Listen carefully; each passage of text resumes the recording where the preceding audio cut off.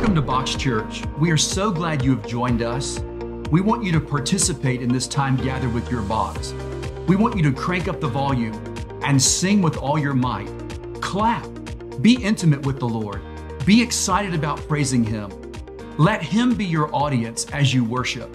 If you want to go off to a quiet place and lay face down before the Lord, you do that. This is a time in which we want you to encounter Jesus in a real way in the safety of real community. After the message is over, there will be some discussion questions for you to talk about. Be open and transparent during that time. You never know how your story and your struggles may help someone sitting right around you.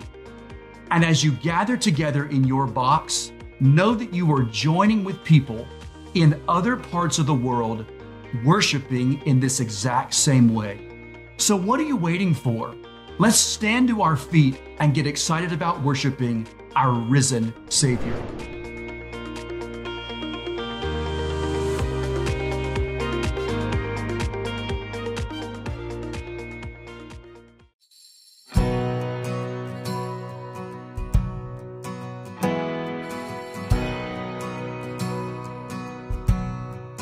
I searched the world,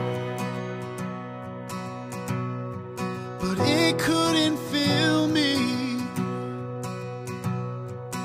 Man's empty praise, treasures that fade are never enough.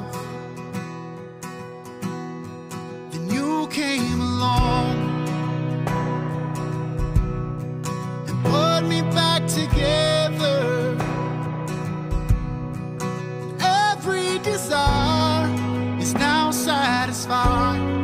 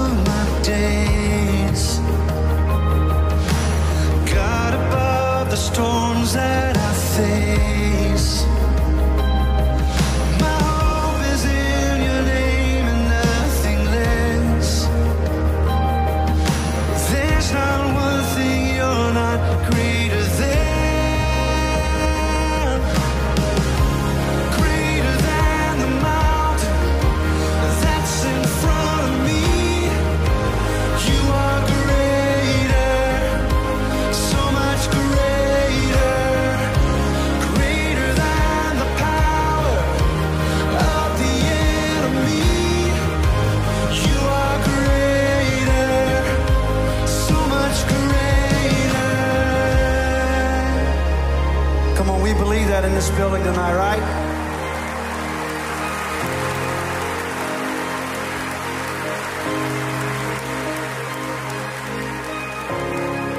No guilt, no shame, no sin, no stain is greater than the great I am. No fear, no grave, no other name is greater than the great I am. No guilt, no shame, no sin, no... Come on, sing it out. The great I am. No fear, no grave, no other name is greater than the great I am. No guilt, no shame, no sin, no stain is greater than the great I am. No fear, no grave, no other name is greater than the great I am. Hallelujah.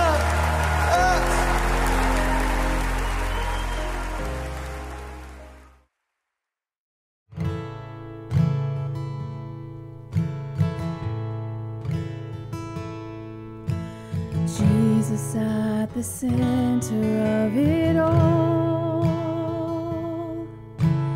Jesus at the center of it all. From beginning to the end, it will always be, it's always been you, Jesus. Jesus, nothing else matters. Nothing in this world will do. Jesus, you're the center. Everything revolves around you. Jesus, Jesus at the center of it all. Jesus at the center of it all. From beginning to the end, it will always be, it's always been you, Jesus. Jesus, nothing else matters. Nothing in this world will do. Jesus, you're the center. Everything revolves around you. Jesus, you.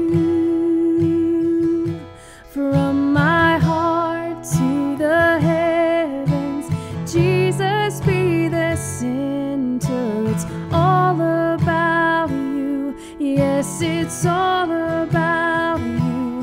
From my heart to the heavens, Jesus, be the center. It's all about you. Yes, it's all about you. Jesus at the center of it all. Jesus at the center of it all. From beginning to the end, it will always be, it's always been you, Jesus. Jesus.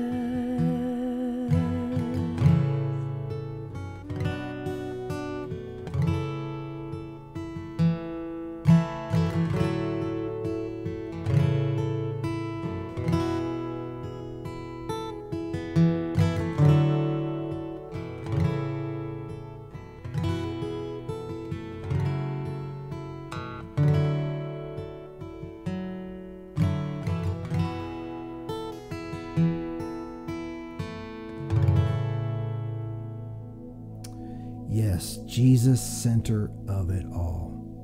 Nothing else matters. Nothing in this world will do. Amen. Amen. You know, Scripture says in John 15:4, remain in me as I also remain in you. No branch can bear fruit by itself. It must remain in the vine. Neither can you bear fruit unless you remain in me. We are to have that center focus of Jesus Christ in our life as the vine. And we are those branches that shoot off from that. Having Christ as our focus, Christ as our center, is going to allow us as Christians to bear fruit for the kingdom. Amen. Amen. Lord, thank you for being the center of our lives. Thank you for being the vine. Thank you for being there for us, providing for us, Lord, and caring for us. We praise you and we honor you. In your holy, precious name we pray. Amen. Let's continue to worship.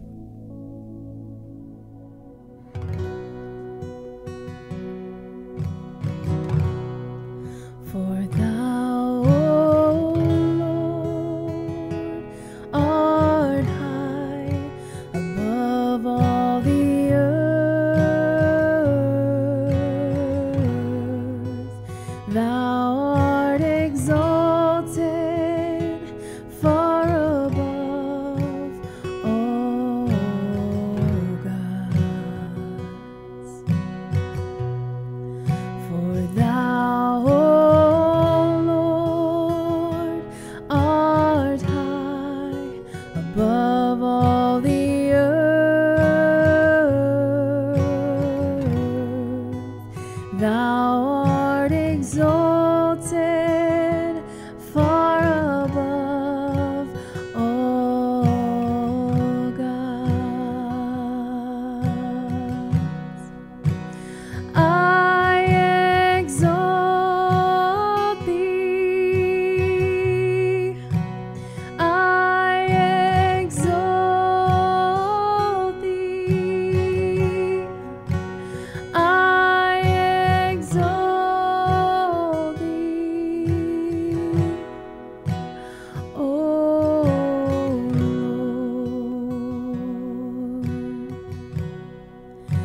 For thou, O Lord, art high above all the earth. Thou art exalted far above all gods.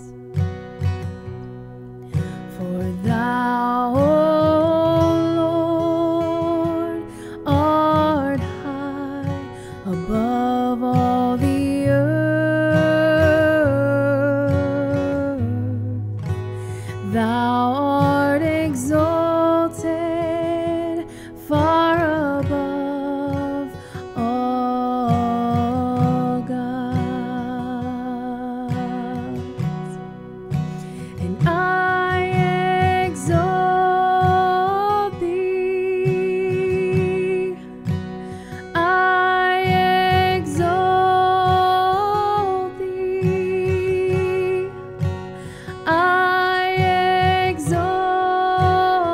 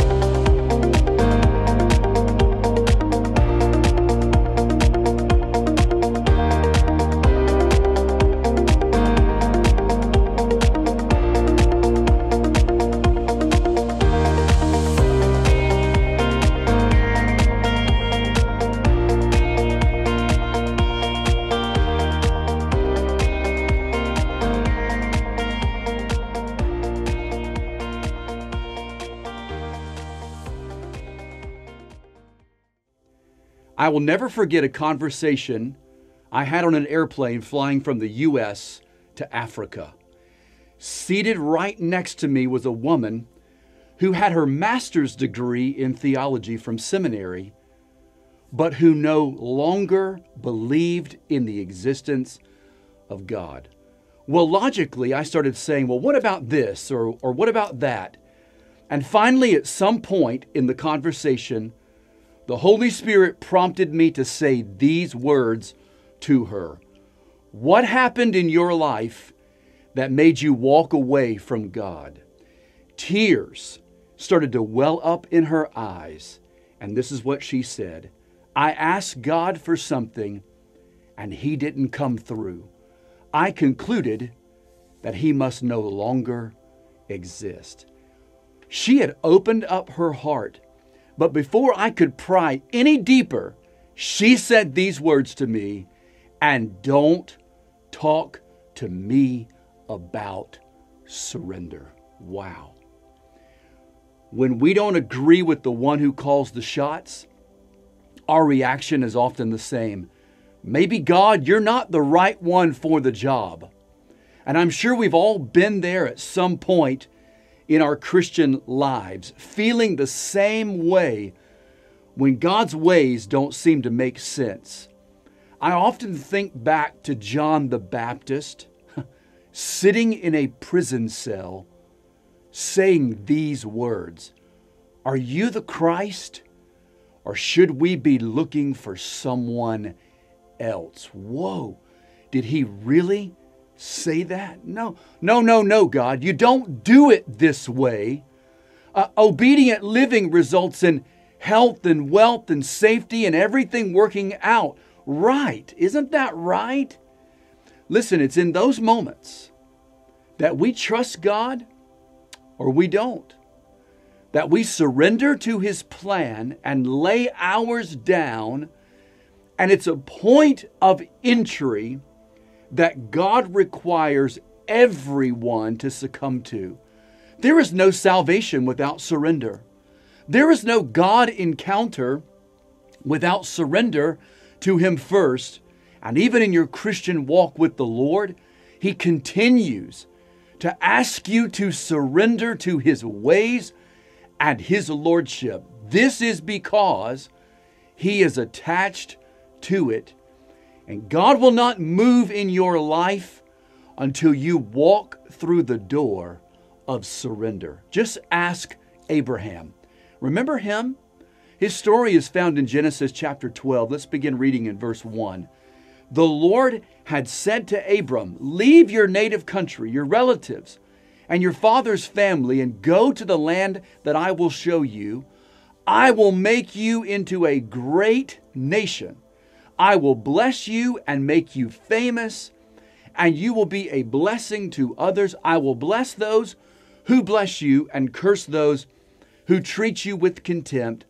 All the families on earth will be blessed through you." So Abram departed as the Lord had instructed, and Lot went with him.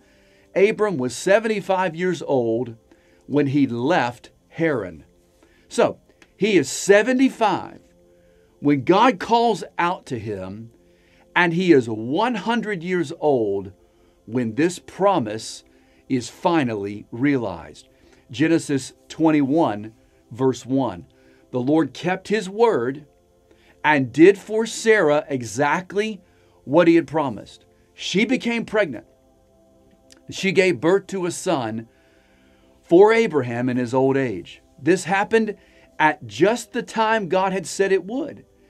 And Abraham named their son Isaac. For 25 years, Abraham and Sarah waited for the promise of God to come to fruition. That's a long time of waiting. And by the way, let me tell you, one of the hardest things you will ever have to do in your Christian life is wait on God. All right, but the promise for them is finally realized. And they're overjoyed. And for about 15 years or so, everything is great. Abraham is watching his promised son grow up. And Abraham is envisioning the future for his son, waiting for him to get married. Abraham is finally at peace with God. He's no longer waiting for the promise, and he has received the promise, and he gets to hug his promised son every night. Isn't God good? And then we get to one of the most tension-filled passages in all of the Bible, Genesis 22. It says, sometime later, God tested Abraham's faith. Abraham, God called. Yes, he replied, here I am. Notice the word tested. Right off the bat, we know that God is up to something.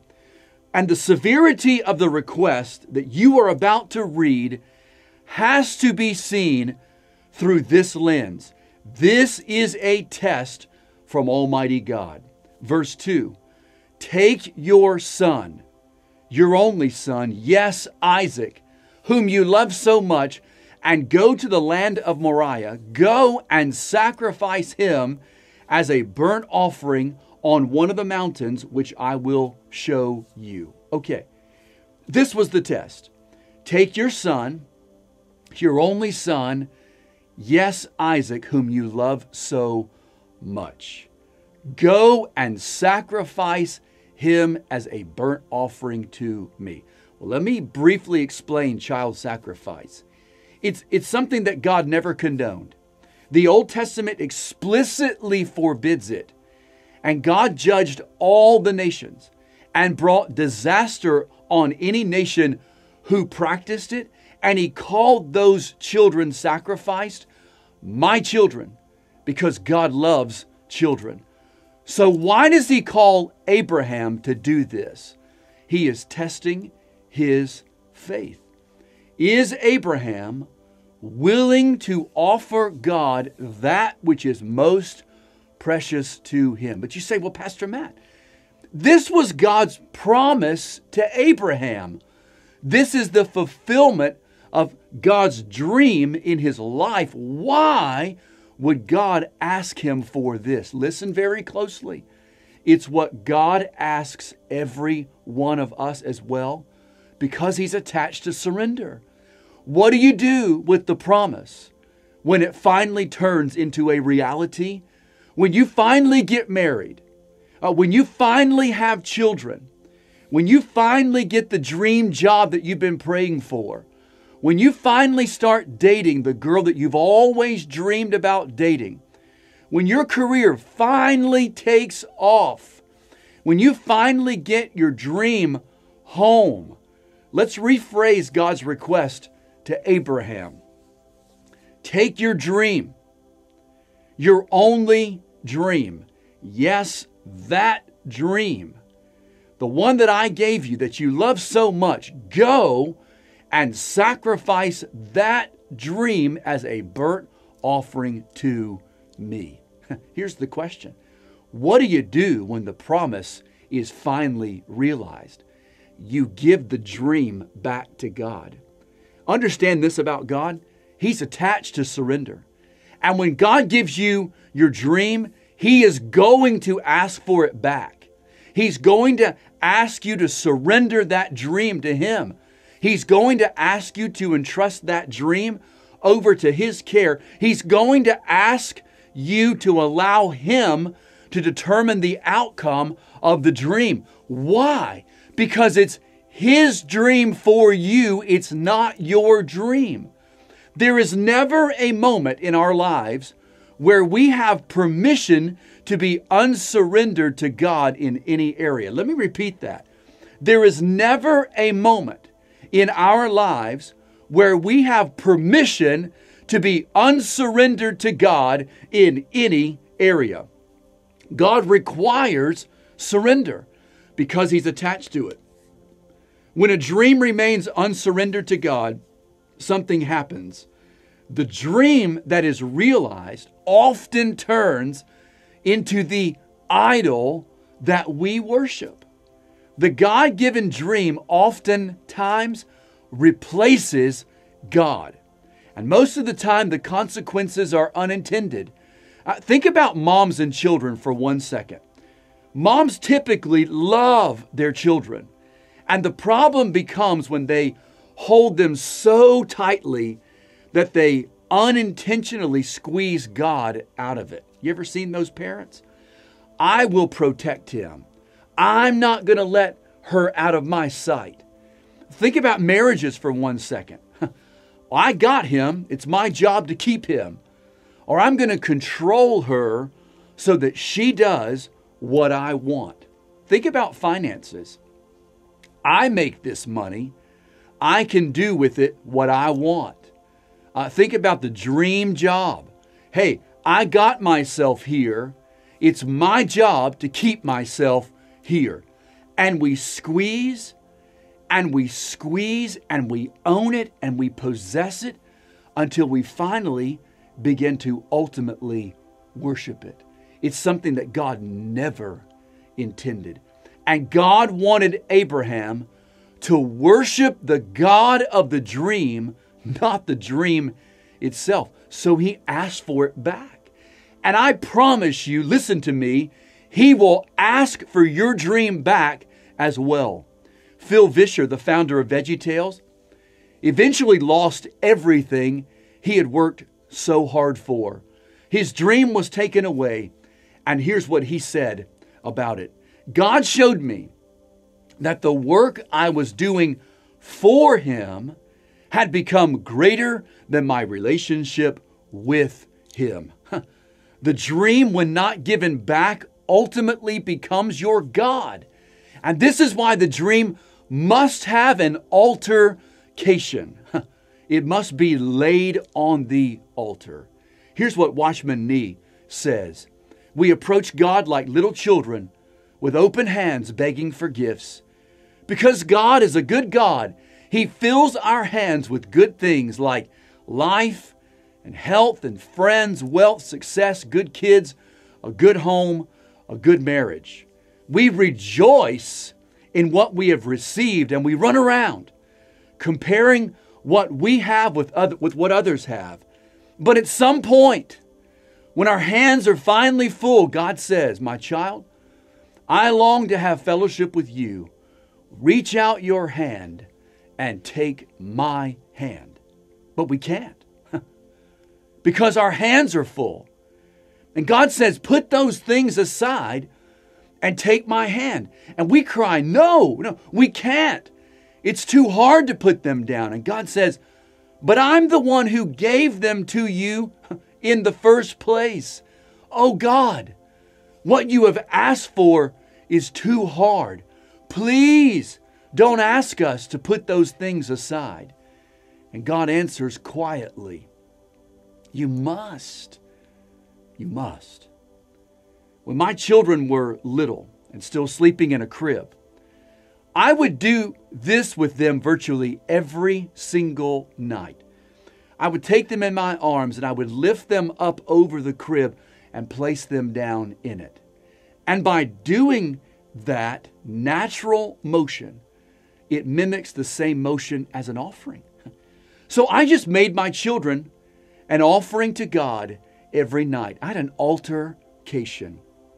Lord, they are yours, not mine. In my previous study at my former church, there was a chair in my office. And in that chair, I spent time with God reading my Bible. And one morning in my study, I had an altercation. I emptied everything out of my pockets. And I began laying them down in the seat of the chair as I was on my knees in the presence of God. My keys, which represented the home and the vehicles that I owned. I put my wallet in that chair, which represented the credit cards and everything I financially possessed. I took pictures of my children. Lord, you can have my children. A picture of my wife. Lord, you can have my marriage. I put my watch, representing my time and my schedule. I took my Bible and laid it open, and it just represented my ministry. And as tears rolled down my face, I laid myself on the altar of God in that moment. Listen, God will lead you to an altercation because He is attached to surrender. And He will ask you to lay that dream on the altar. In a recent article from Chip and Joanna Gaines, Chip wrote this about their business. Shortly after opening Magnolia store for the first time, Joanna made a heartbreaking decision to close the successful little shop so that she could spend more time with her family. And just like that, Joanna trusted God's plan and said goodbye to everything she'd worked so hard to build so that she could be at home with her beautiful babies. Joanna shared, "I remember the last day. We were closing the shop down, and I'm crying because it's the end of a dream.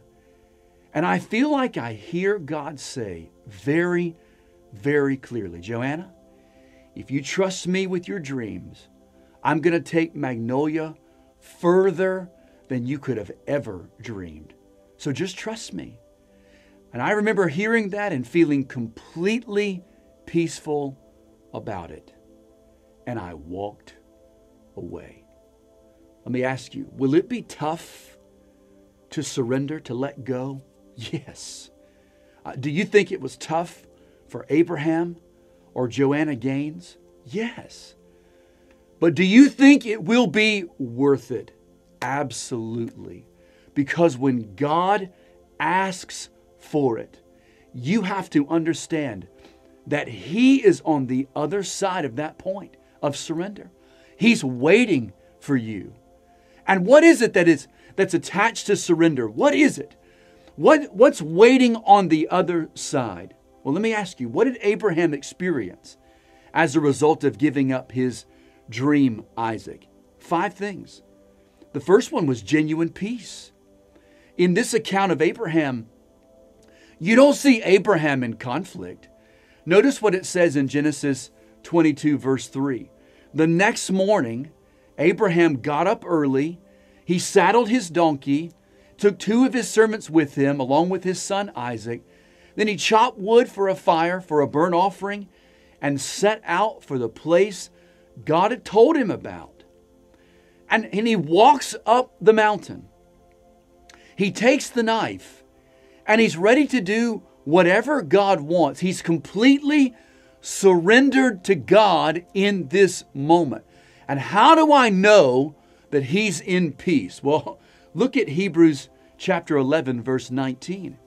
Abraham reasoned that if Isaac died, God was able to bring him back to life again. And in a sense, Abraham did receive his son back from the dead. Abraham was so assured in the promise of God that even if God let his plan go through, he was convinced that God would raise Isaac back up from the dead. And that's what the altar brings. It is genuine peace, where you don't have to worry anymore or try to control and manipulate the circumstances. But it also brings about something else. The second thing is true worship. True worship. Notice Genesis 22, 4 and 5. On the 3rd day of their journey, Abraham looked up and saw the place in the distance. "Stay here with the donkey," Abraham told the servants. "The boy and I will travel a little farther. We will worship there, and then we will come right back." Well, Abraham viewed the altar as a time of worship. We will worship, and then we will come back. Can I tell you something? The altar always leads to worship. Look at Romans chapter 12, verse 1. "Therefore, I urge you, brothers and sisters, in view of God's mercy, to offer your bodies as a living sacrifice, holy and pleasing to God. This is your true and proper worship." Listen, surrender leads to true and proper worship. And whether it's your dream or yourself, the altar is where true worship takes place.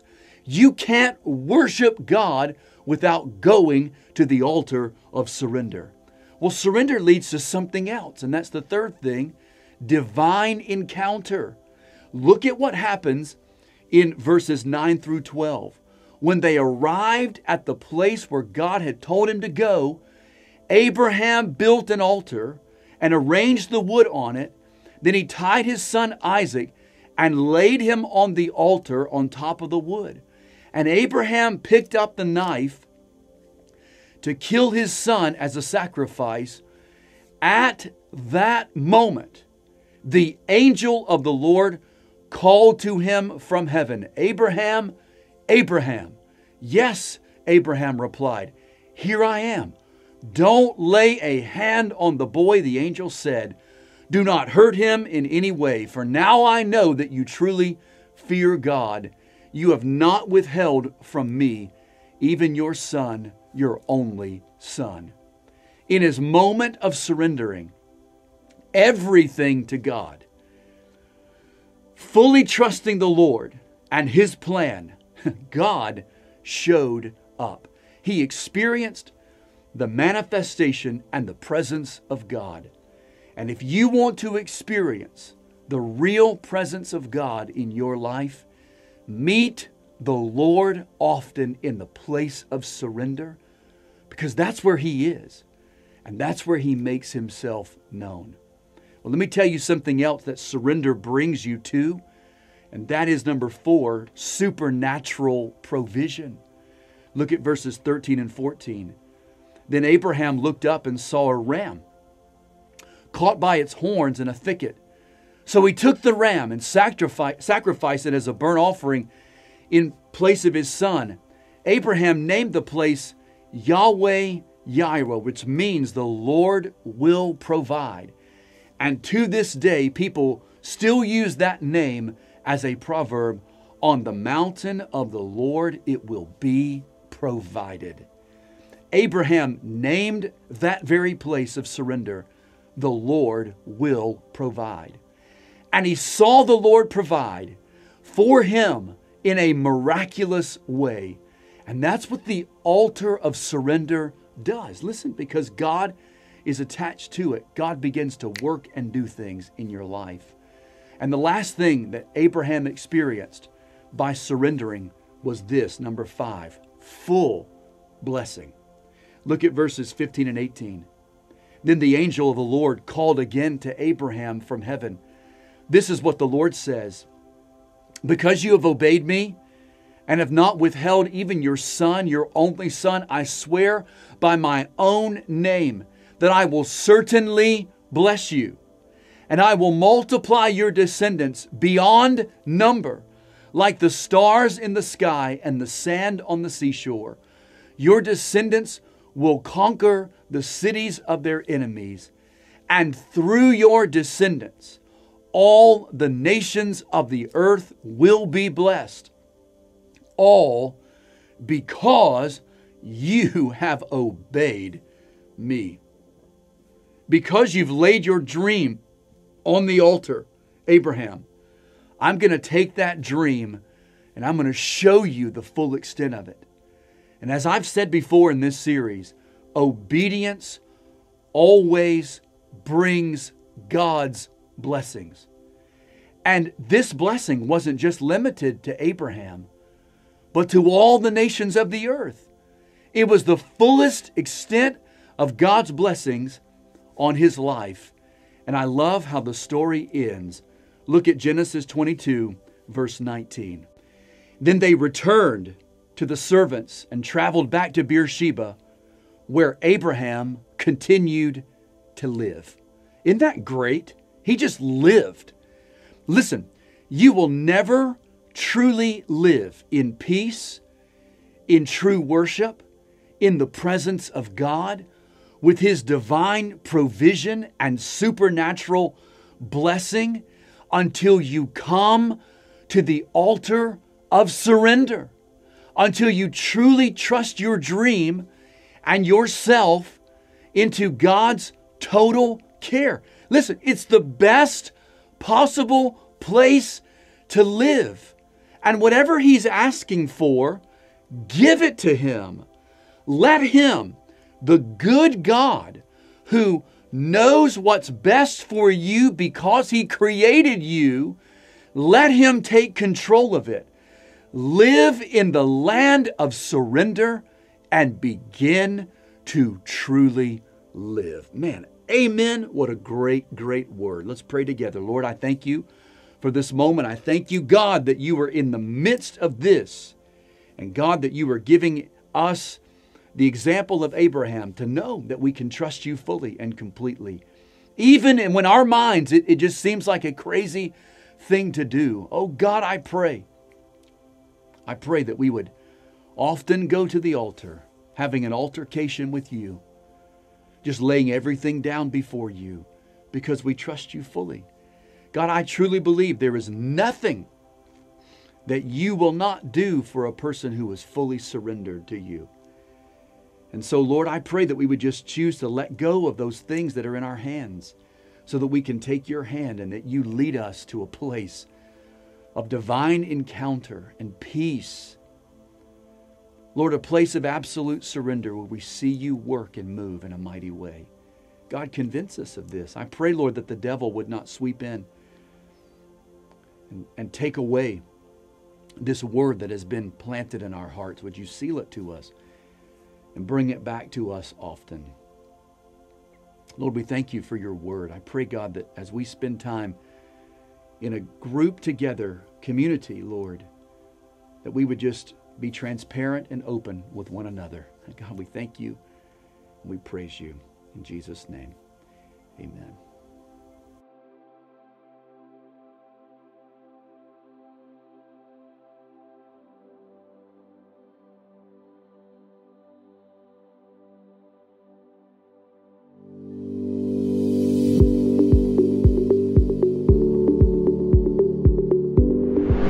I am so glad that you worship Jesus with Box Church. Know that this is just the beginning point for your box for the rest of the week.